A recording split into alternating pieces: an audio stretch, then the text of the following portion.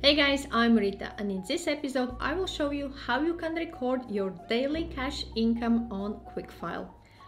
It's easy and simple. We need to go to Sales and click on Enter Cash Register Takings.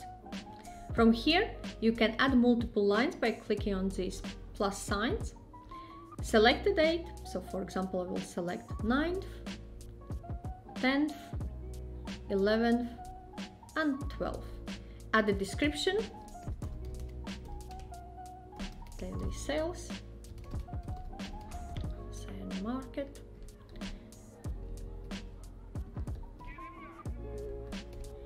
add cash totals, so for example 150 in one day, 145 another day, then maybe 98 in third day and 225 in last day. And click Save Details. When you go to All Sales List, daily sales and market are registered here.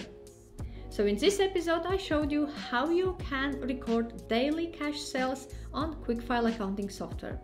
If you have any questions or require any further advice, feel free to reach out to me. Also, I have shared the links in the description section below to my QuickFile tutorial and review episodes.